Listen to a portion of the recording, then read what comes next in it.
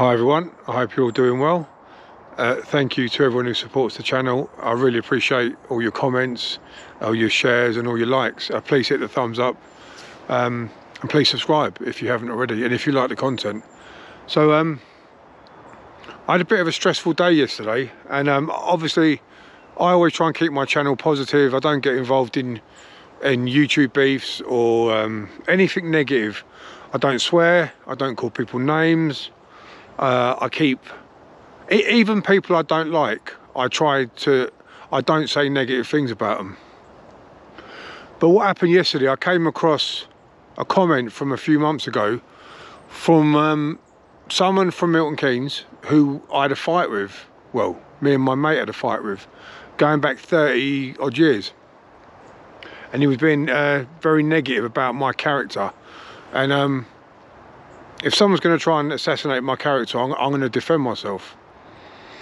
So what this fellow was saying was that there was a fight, he got hit with bars, and I wasn't a good person, and then he stabbed my mate. Now, I've got the screenshots of the message, but I'm not going to put them up at the minute because I don't want to really bring his name out there. But what actually happened was this. This lad had a football team, and they played against my mate's football team. I was 15 years old then, by the way. They played against I wasn't at the match, but I heard what happened. His football team, the lad who's been making these comments, were really rough with my mates. They were fouling them, beating them up, hitting them and kicking them, and basically just real free-for-all. So me and my mate took it upon ourselves to go and have a go at them for it, because we felt it was unjustified and bullying. So my mate was about 4 or 5 years older than me. He was about 19 or 20. On one Saturday afternoon, just me and him just walked up to the city centre to have a fight with this football team gang. We've gone up to where they drink, just us two. I didn't have any weapons on me. I'm not saying my mate did, but I didn't. Anyway, we've gone up there, and it kicked off. Me and him against them. So, anyway, police turned up and my mate got nicked. I managed to get away and didn't get arrested. So I was left up the city centre by myself. And I went and sat outside the McDonald's, just on my own. And next thing, that little firm who just had the fight with, they've all turned up, surrounded me, and said, "Do you want to fight?" So I got up and I went, "Yeah, come on in." And what happened next was their top fighter was a man called Brad. I think he's done a bit of boxing. He's a good jiu-jitsu man now. We actually get on now, me and Brad. I get on with everyone now that I've had fights with over the years. Anyway, Brad said, "I'll fight you," and I went, "Come then." So what we did, we walked we walked all the way to a library, which was about a quarter of a mile away. So it took us about 5 minutes. We walked to the library, just me and Brad together. Like we were saying, like threatening each other on the way, "I'm going to beat you," and all this.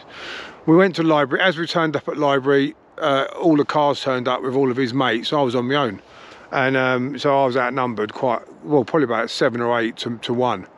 And then we just had a straightener, me and Brad, and nothing really happened.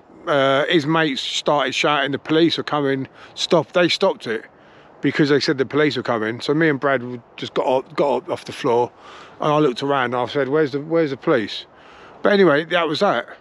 As far as I was concerned, I'm actually very proud that I stood my ground, even though I was outnumbered, and I had a straightener with their main fighter. I think Brad was a year older than me. And anyway, this geezer, he's piped up on a thing, and he's saying, "Well, Matt Legg, yeah, he's not that nice. He did this to me and he did that to me." The thing is, I went to court for that. He grasped me up. He grasped me up. I went to court for an ABH. I was only 15, got an ABH, and my mate went to court as well. This fella then stabbed my mate, I think in the leg. And in the comment he's made, he's gone, "Yeah, Matt's lucky that he didn't get stabbed and all this, and he'd be a vegetable and he wouldn't have been boxing." But I thought to myself, I saw him so many times after that court case up the city, and I used to look over at him like, yeah, what you gonna do? And he wouldn't do a thing. He would not do a thing. He might have got my mate. He didn't get me because he wasn't going to fight me or even attempt to do it. So all this talk on YouTube comments, ridiculous. I've tried to ring him. I've tried ringing him today, twice through Facebook, but he didn't pick up yet. But yeah, I just thought he's reminded me of a story I'm actually proud of. I'm actually proud of the story. And he's also implying my friend was a racist, a member of the BNP, which is utterly ridiculous, because our little gang had a man with a Pakistan family, it had my mate Hassan from Iran, and we had another mate who had Jamaican family. So, so it does not make, it's total rubbish what he was saying. Anyway, I've got to get that across, because I'm not having my character assassinated by some little grass who's now disappeared out of Milton Keynes and starts piping up on comments. So anyway, I'm still being positive. This is still positive. I'm not going to be negative about it, but I just got to put my side across. He's put his thing across, and I'll put mine across. But anyway, I hope you're all doing well. And yeah, I feel so much more positive today. I've done my boxing session. Spoke to Paul Venice about meeting him on the 17th next month at the boxing. So I'm going to go up there to do the boxing match. I'm against Wayne Cox, amputee, which I've done another video about that. So yeah, I hope you're all well anyway, and catch up soon.